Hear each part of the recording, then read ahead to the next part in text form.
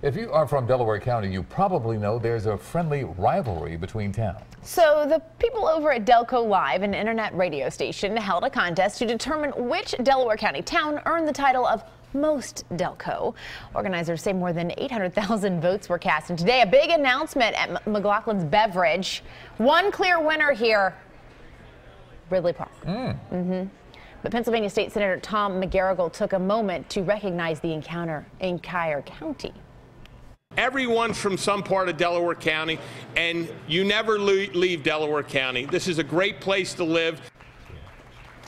The Ridley Township Board of Commissioners was presented with a trophy to commemorate their winning, but they also get the bragging rights of being Most Delco. Most Delco. So there you go.